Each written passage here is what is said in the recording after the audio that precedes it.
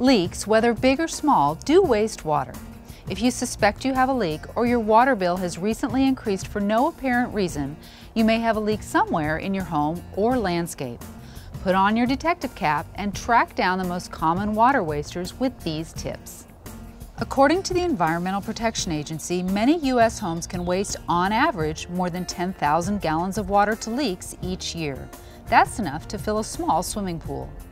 Nationwide, household leaks can waste more than 1 trillion gallons of water annually, and that's enough to fill 40 million swimming pools and 24 billion baths.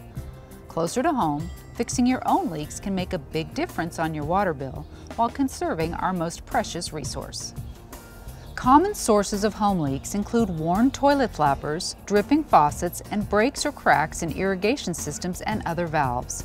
Most can be relatively easy to fix. To help you get started, the SNWA offers a free indoor water audit and retrofit kit. With the kit, you can test the water efficiency of your home and upgrade some of your fixtures. Request the kit online or call SNWA's Conservation Helpline. The retrofit kit contains items that will help you save water indoors. It contains a flow test bag to test the water use on your fixtures and shower heads.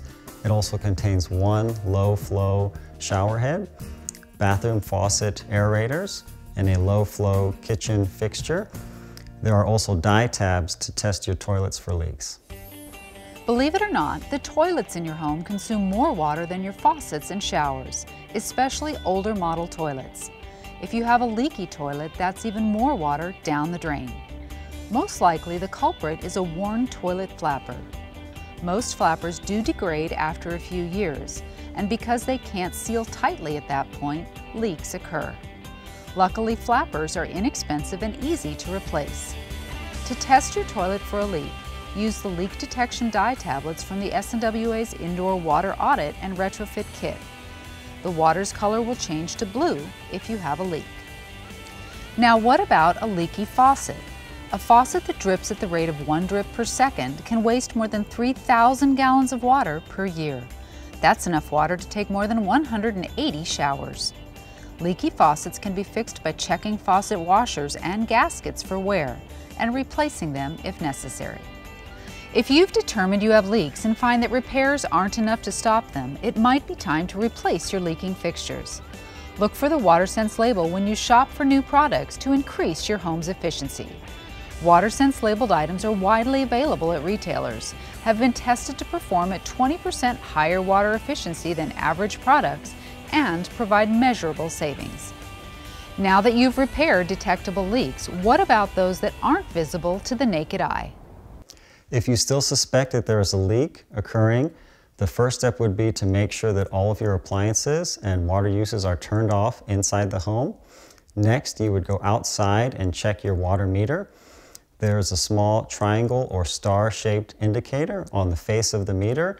If it is moving, there is still water use occurring inside the home. Next, it would be a process of elimination. You would need to check individual fixtures and faucets to make sure that there is nothing leaking. After that, you would move on to outdoor water use and check for leaks in the landscape. Your irrigation system is susceptible to leaks and should be checked regularly. Systems are subject to frequent use and high temperatures in summer, along with an occasional freeze in winter. Both extremes, along with wear and tear, can lead to cracks and breaks in both pipes and drip lines, as well as broken sprinklers and emitters.